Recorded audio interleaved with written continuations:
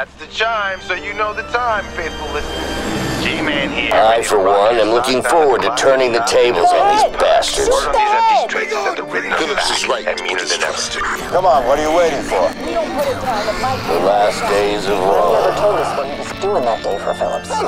When this is over, I want answers. First monsters, then dark tunnels. Now devils and cults are at the doorstep of Evansburg's finest killers. It wasn't long ago they thought they had won the war. They thought their fight was over and their city could have peace. But the signs were always there. Whether they missed them or ran from them, the Ridden were never done. The tunnels emerged, the mutations multiplied, and now, before knowing it, they're in a war that's evolved past anything they could have imagined. The question we have to ask ourselves is, are we paying attention? Because everything points to the future, and our future is a river of blood.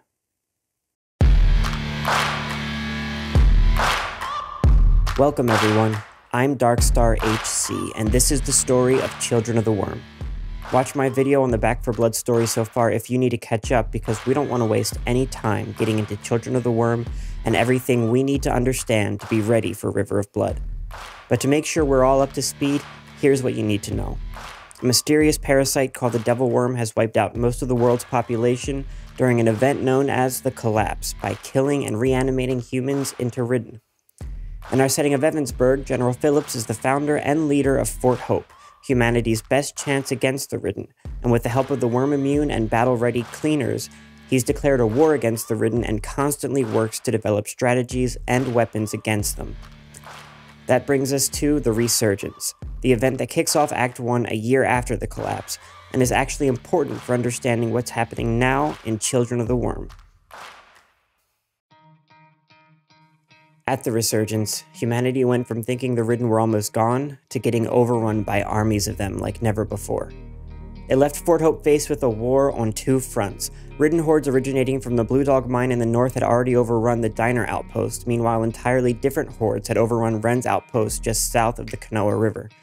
Knowing he needed to regroup his defense, General Phillips decided to call back his cleaners from Wren's outpost and blow the bridge reaching across the river, cutting off the Ridden and any contact with Kanawha County. While the southern attack remained a mystery, Phillips knew that the attack from the mine was the result of a failed experiment by a secret researcher, Dr. Rogers, to perfect a Ridden-killing chemical formula. Phillips' priority was to secure Fort Hope and dispatch a soldier team to secretly retrieve Rogers and get him to safety. As Phillips and the cleaners continued to battle with Dr. Rogers' formula and its consequences, it was all too easy to forget about the spontaneous Ridden onslaught south of the river and the masses of Ridden left there. Since then, underground tunnels have revealed themselves all over Evansburg, containing massive Ridden hives hidden underground. The cleaners have fought tirelessly to keep back any emerging threats and quell these hives festering below. Their mistake was to think these tunnels were random, that the hives were revealing themselves by accident, and that these labyrinths of interconnected tunnels led to nothing more than nests and loot. The Ridden across the river that everyone forgot about, they decided if they can't go over the river, then they'll tunnel under it, proving once again that you can run from them, but you can't hide, and you definitely can't rest. And the worst threats to come through are just arriving. Someone else is arriving as well. Knock, knock! A new visitor to Fort Hope looking for help. He's a troublemaker and a zealot, and Phillips arrests him and brings him in for questioning. So tell me, what did you see out there? His name is Dan, but asserts he be called Prophet. Dan is an ex-Carney, now charismatic religious leader who used his skills to amass a following after the collapse. Dan calls his followers his flock, and they had survived until recently. Dan describes them as being taken by devils, corrupted by the darkness, and worshipping an evil false god. While Dan mostly speaks in theatrical sermons, this description still seems uncharacteristic to any mindless Ridden Phillips has ever encountered. Furthermore, these kidnappings line up with past reports of disappearances in the Kanawha County area. Never one for sitting idle, Phillips tells Dan that they'll get his followers back. For Phillips, it's the perfect opportunity to investigate the potential threats to the south and stop them before they come to Fort Hope. He also determines that Dan's apparent worm immunity and special set of skills make him a valuable asset and releases him to work alongside the cleaners. Phillips dispatches a cleaner team to head into Kanawha County, and without a bridge to get there, the cleaners head to the nearby marina to take a boat across. They land at the Kanawha County Correctional Facility where Phillips believes the prisoners are being held. In fact, he corrects himself on the radio after saying "we believe," which may suggest Phillips is keeping a secret source of information. The cleaners advance, expecting another mission of rescuing civilians from nests. They could have never prepared for what meets their advance, because it changes the entire war. This war is no longer human versus ridden. It's human versus something else.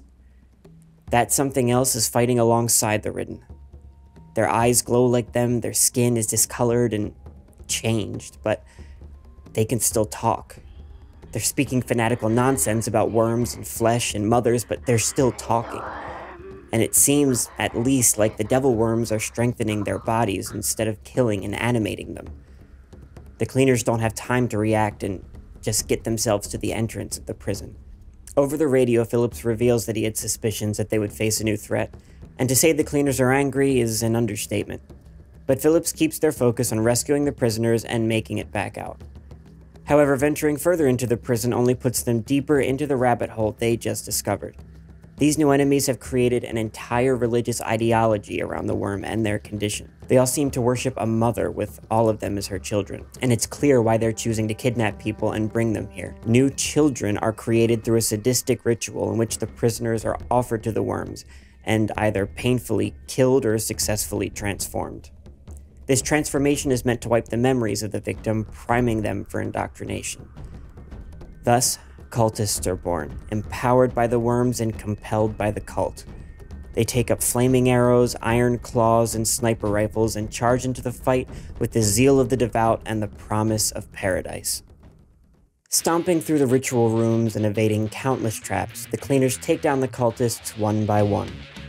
They make it to the first cell block and free the prisoners, sending them back through the front.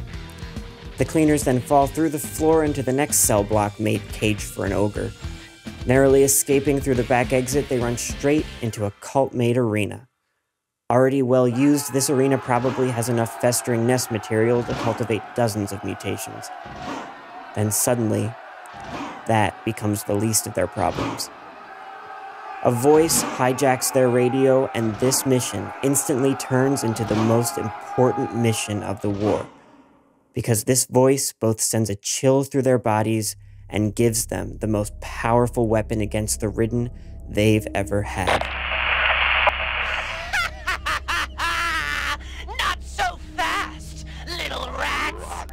We shall use your blood and your bones to strengthen our creation! Your maze run ends here!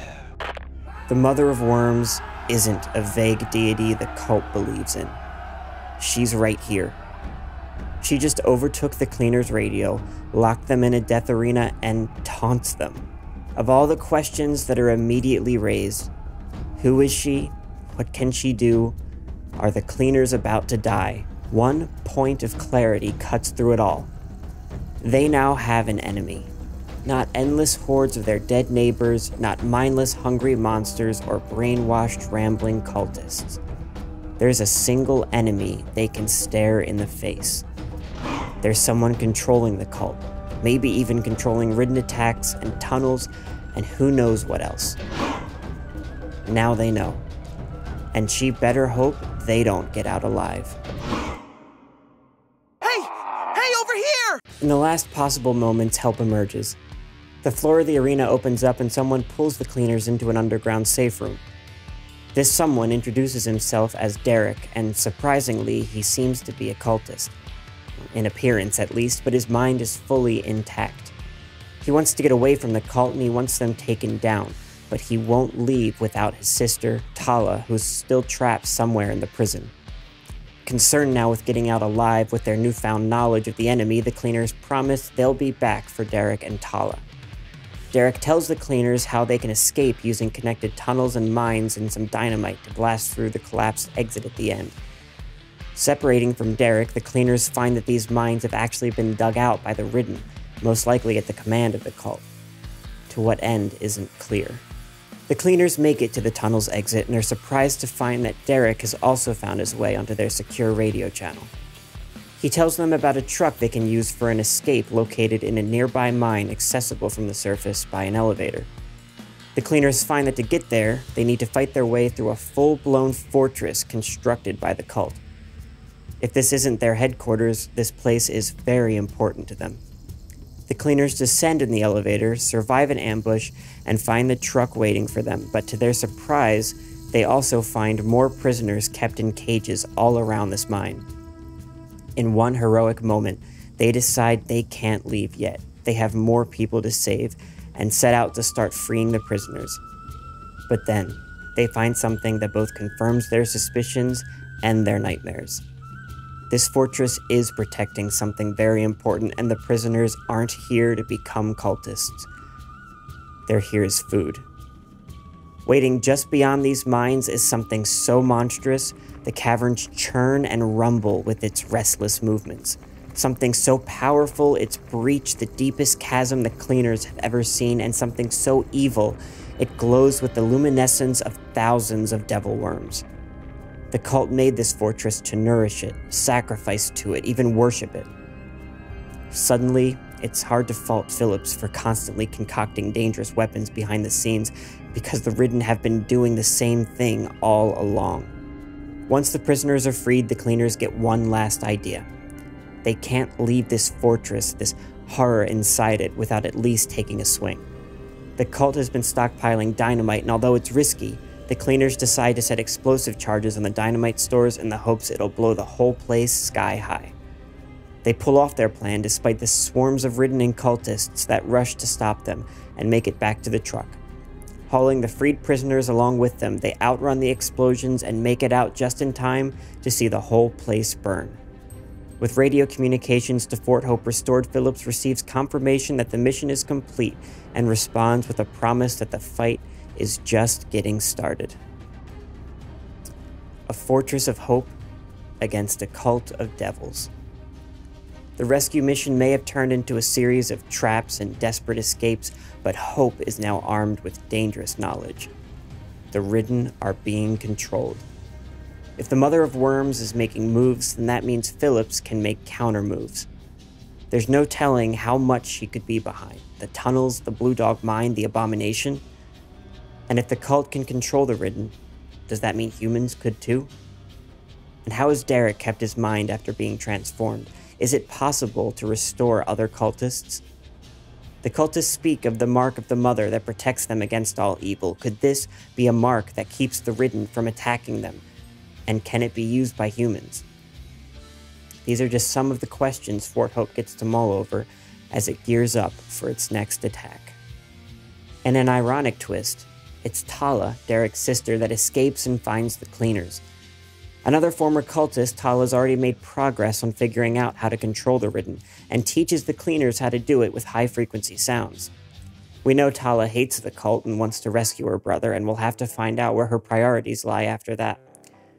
Noticeably, her eyes aren't glowing and her skin isn't discolored, which would suggest she originally experienced an extremely partial transformation, or she's found a way to reject the worms and transition back. The very first thing practically every cleaner seems to find important at the start of Act 5 is a large channel that has collapsed into the street. With no apparent follow-up to this phenomenon, it's worth wondering if more channels like these will form to make our rivers of blood coming in our future. The missions to come will be dubbed No Sanctuary, Emergency Broadcast, Grim Discovery, The Waterfront, and Behold the Harbinger. Now, this is speculation, but if I was to forebode no relief for our cleaners, I would say it sounds like they may not make it right back to Fort Hope after Act 5. After all, they can't exactly drive a truck through the Kanoa River. No Sanctuary would suggest they don't make it to safety. And the image we have of the campaign shows a boat that looks like the one we used to get across the river in the first place. And it looks like by the time we get to the water, we may be met with the monster we awakened in the mine, called the Harbinger. The cultists keep referring to the four that will rise again.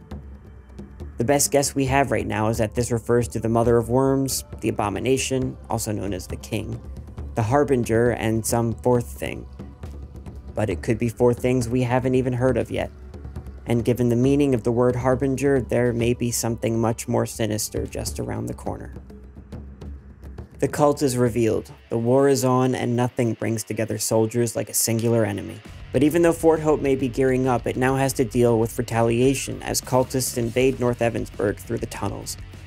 And if Phillips can't get his cleaners back from Kanoa with the freed prisoners, then he may be missing a large part of his cleaner force and the support of Dan and Dan's followers.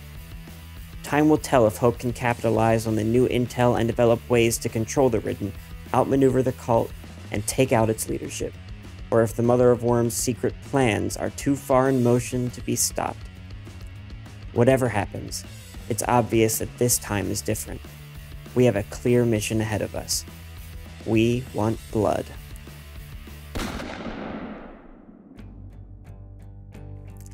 I hope you've enjoyed this video. Thanks for stopping by.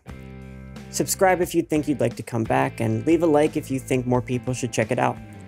Follow me on Twitch to know when I'm going live and discovering all my Back 4 Blood content in real time, and join my Discord if you're interested in discussing the story or getting into some games. I'll see you all in the next one. Lots of love, lots of gaming, and lots of blood. Thanks, everyone. You know what that sound means? Oh yeah, it's J-Man time. I get tired up here sometimes. I haven't been sleeping like I used to. You get that, listener, don't you? Yeah, who sleeps these days? Hard to get some shut-eye with those things howling out there in the dark.